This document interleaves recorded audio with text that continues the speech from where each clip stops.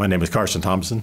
I'm on the chemical engineering faculty, and my degrees are in chemical engineering, but my research has always been in petroleum, oil and gas, so I'm currently chair of the petroleum engineering department. My research is related to flow and porous media, and so on the chemical engineering side, that involves membranes, packed beds, certain types of composite materials.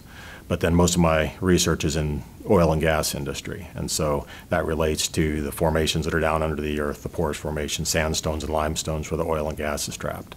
And so what we do is we try to relate the pore scale physical processes. That means what's going on down at the microscopic level where the oil and gas are traveling through the rock, and then we relate that to what's happening at the macroscopic level where we actually get millions of barrels of oil out of the ground. And then we also do some modeling. We do some computational modeling to try to be able to predict and design what's happening down under the subsurface.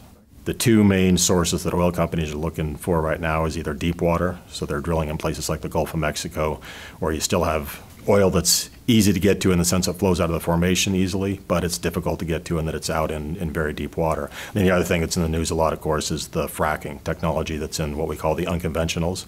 And that's really changing things because that's oil and gas that people thought we couldn't get to just 10 years ago. And now they've proved in the field that they can get to it. So now it's our job in the lab to try to really understand what's going on and put some science behind it. Pert Lab is one of the really unique facilities for the Petroleum Engineering Department. It's an acronym. Pert is P-E-R-T-T, so it's the Petroleum Engineering Research and Technology Transfer Laboratory. And it's right out next to Alex Box Stadium, our baseball stadium, if you're familiar with that is. And it's, like I said, it's the only facility like this in North America. So it was originally a well that was designed as an exploratory well, and it ended up being dry, so they never produced from it.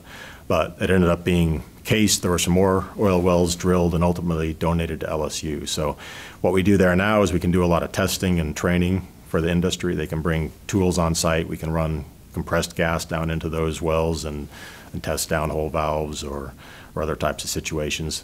The really unique thing from the students' perspective is they take what's called their junior level well control laboratory there, or goes by the name the blowout lab. So in most other schools, students are running simulations to try to understand about the well control and blowouts.